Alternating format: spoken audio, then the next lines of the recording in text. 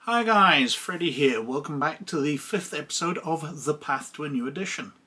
In this series I'm going over the playtest packages that Wizards of the Coast sent out in their D&D Next program back in 2012 on the lead up to 5th edition Dungeons & Dragons, a program which I was lucky enough to be involved with. So these were various test rules for the next edition of Dungeons & Dragons, and they were trying things out. They were hurling rules at the wall and seeing what stuck. And I think the 5th package is the most extreme of these. There's a lot of interesting differences. They were really going for high damage in this version. But let's go over to this and have a look. So on unzipping Playtest Package 5, we are presented with the Read First file, as we have been in the others. Now this one's dated January 28th, 2013. So we've gone through a new year, we've done with 2012 and we're on to 2013.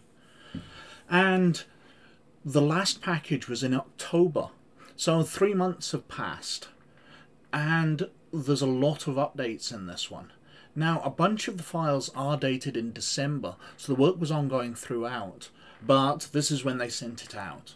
Now, the using the packet section of the file is pretty much standard. However, we've got the changes in this packet. Now, we've got classes. Barbarian. The Barbarian class is now part of the playtest. So we had Warlock and Sorcerer in previous ones. They went out and haven't been re-included yet, but the Barbarian is in, so we can see what they're like. And we have clarifications. The Cleric and the Monk classes both contain clarifications. Well, the biggest clarification for the Monk will be the entire thing, because we haven't had the Monk in any of the previous packages. This is the first time we're seeing it. So it really should have been classes Barbarian and Monk are now included. But for some reason, they must have been playing with Monk internally, and they modified it before including in this, so they were a little confused as to what was actually going in the package for the first time.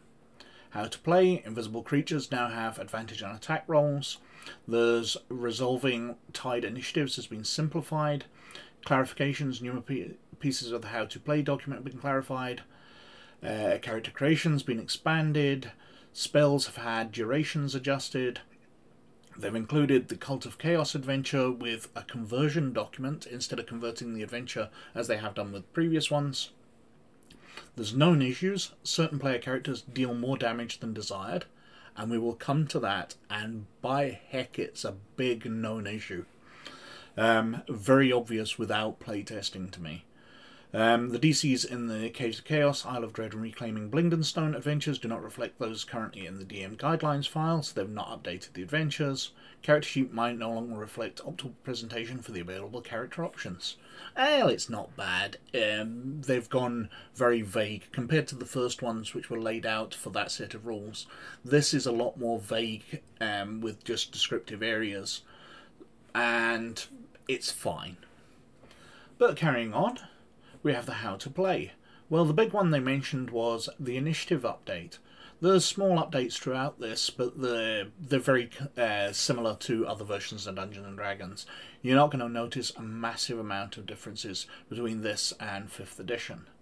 Now, in the combat, there's the resolving ties, which they say they've simplified. If there is a tie, the tied creatures roll a d20 to determine their order. Highest roll going first. If there are still ties, continue rolling until they're resolved. Well, I don't actually know what the proper rules for resolving ties are. In virtually every game we play, if people tie on it, you go to the attribute which seems most sensible. An agility or a dexterity based attribute. Whoever's got the highest is probably the fastest character, so we go in that order. Or, these days, my group's a lot more respectful of each other, and they tend to go, well, after you, and let other players go first. It's never really caused any problems, but it's interesting to know that in this version it's pretty much completely random. Carrying on through, there's all the usual sections. Long rests and short rests are pretty much the same. The dead is still, if you're, or when you're dying, when you reach 0 hit points, you're still making saves or taking a d6 damage and getting progressively lower until your character dies. We've got various experimental rules for rests and healing. Basically taking it so like in the 5th edition when you're fully healed, or ones which it takes a lot longer, like in the older editions where you would heal up over very long periods without magic.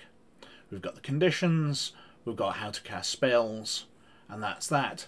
It's getting quite bulky. It's 24 pages for the rules, and there's 14 pages of DM guidelines, but these are only expanding out. They're not radically different. So how to engage your players, how to make multiple checks, difficulty for different attributes, carrying on through, when to call for checks, determining DC target numbers, incidental tasks, creature sizes, drowning, illumination, encounters and rewards, so the different experience requirements given out for fighting monsters of different levels. The rewards you get, treasure tables, so random things you get for killing monsters. We've got the creating character section, which is slightly different. We've got determine ability scores, choose a race, choose a class, and now it is baked into it, choose a background. In all the previous ones, the choose a background was as an optional rule, much as the choose a speciality feat still is in this version.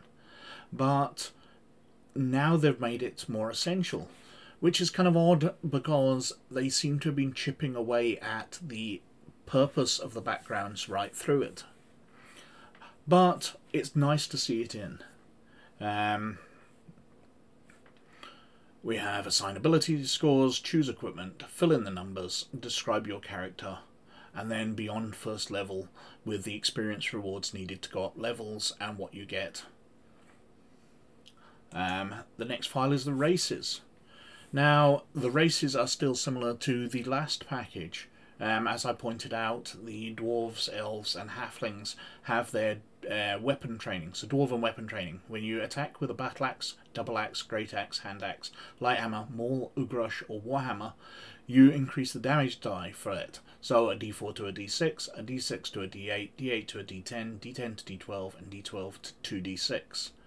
Now, that's important for what's coming later, that these types are doing more damage, because as they pointed out, some character classes do more damage than wanted.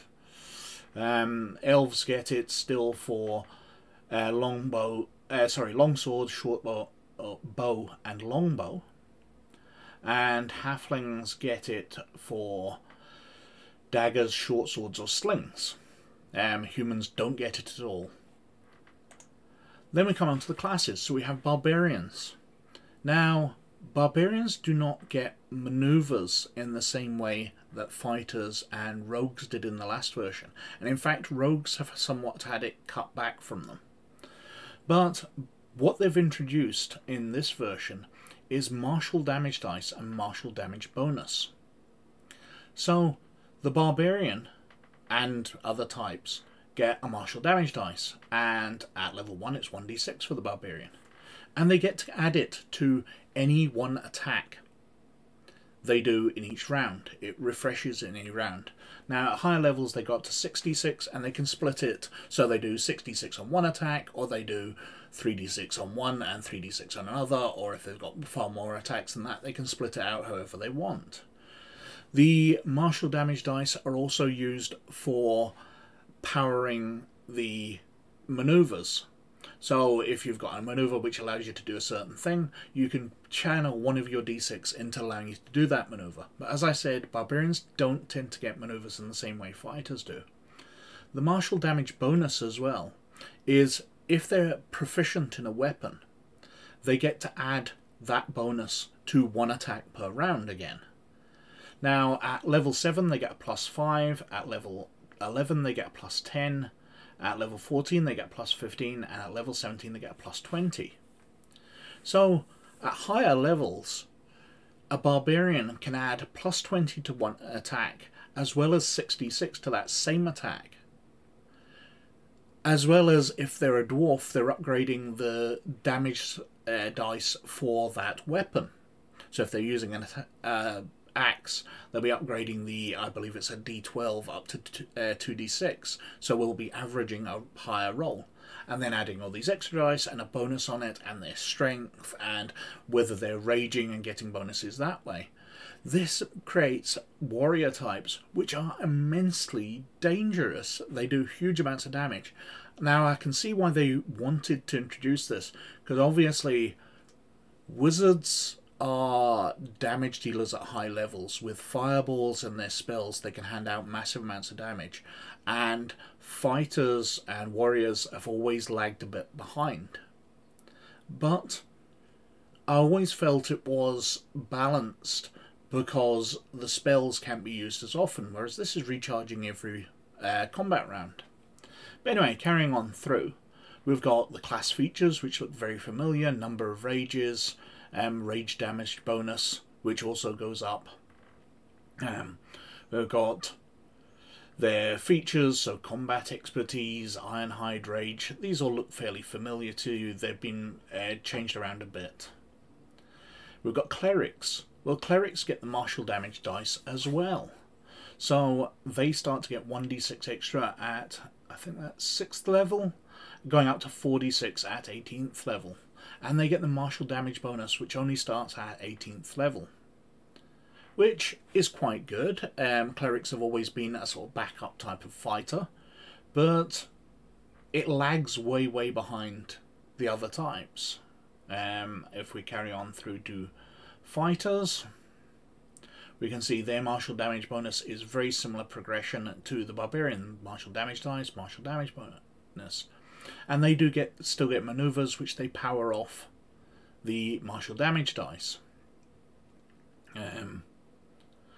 Monks, which are introduced for the first time, these look relatively similar. There's a lot more options in 5th edition. This is a bit of a stripped down one, but we can see they get the martial damage dice and martial damage bonus as well. They get key, but it's only so many points per day, which is phrased slightly oddly because it should be once every long rest.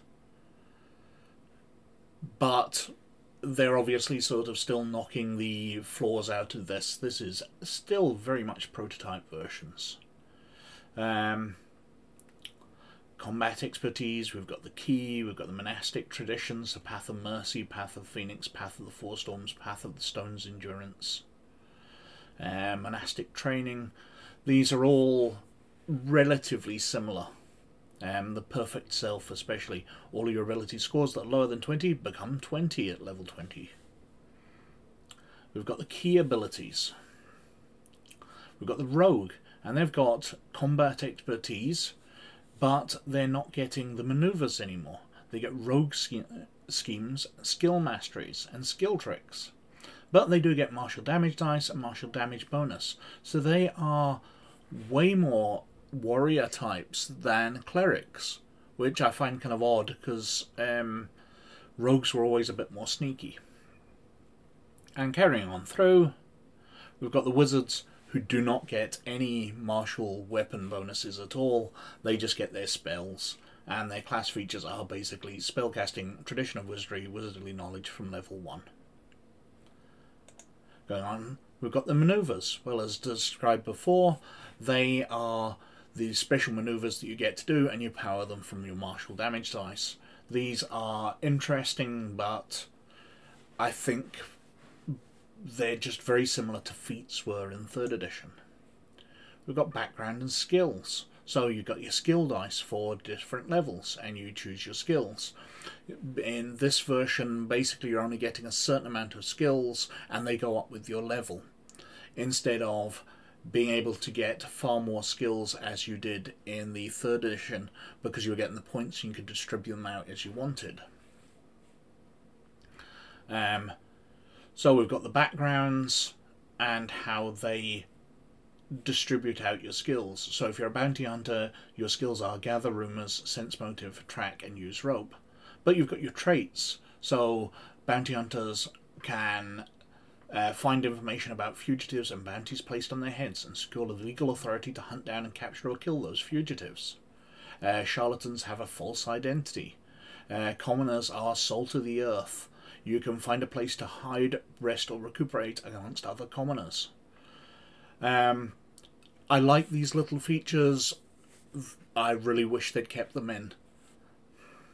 What else we got? The skill descriptions. I'm going to try and keep going through these fairly quickly. We've got feats, which are fairly standard. You choose a feat, but they get better as you go up. So you've got your speciality here. If you're an ambusher, at level 1 you get improved initiative feat. At level 3 you get first strike. Level 6 you get ambush. Level 9 you get covert strike. So instead of you getting feats which you then choose yourself, the speciality is choosing your feats for you. And then we've got the list of the feats themselves. And the next file is spells. I'm not going to go through these in any detail, but these are just generally Dungeons & Dragons spells. So we've got Detect Magic, we've got Detect Undead, Dimension Door, just with slight changes with them. Equipment, again, as very standard, armor and shields, different types of weapons. These we've seen many times before and continue to see. Magic items, again, just random magic items, different types, going through, you know, getting your +1 armor or your Black Dragon scale of resistance. Magic armor with a higher bonus than +1. It's just giving you ideas for magical items which can be handed out. We've got the conversion notes for Against the Cult of Chaos. We've still got the Caves of Chaos adventure. We've still got the Isle of Dread adventure. We've still got Reclaiming Blingdenstone. And now we have the Mud Sorcerer's Tomb as well. An adventure for 4 14th level characters. So we're getting to quite higher levels because Pack 4 did allow you to go up to 20th level. Now, I've not played this adventure, but it looks alright. Fairly combat based. Some illustrations in here which are unusual for these playtest documents because they were just heavily text. But it's an adventure, there's some handouts there of various symbols, there's the dungeon itself. So Package 5 introduced massive amounts of damage that you can do in combat. They really took it to the max with the martial damage bonus and martial damage dice. I do not like these modifications. They seem unnecessary, and so much of this seems to be taking away choice. I know that 3rd edition and 4th edition were seen as overly complex, with too many choices and players it taking a long time to level up because you would have to spend all your skill points, you'd have to choose all your feats, all your maneuvers, yada yada yada, to customize your character. And this is all about, well, you've chosen your specialities, so you get these feats. You've chosen your background, so you get these skills. And all your extra damage is coming from your level. It's going very much back to basics, but not in a way I like. But anyway, I think I've whittled on for way too long. So thank you very, very much for watching. But as always, most of all, you look after yourselves. And I'll catch you later. Bye now.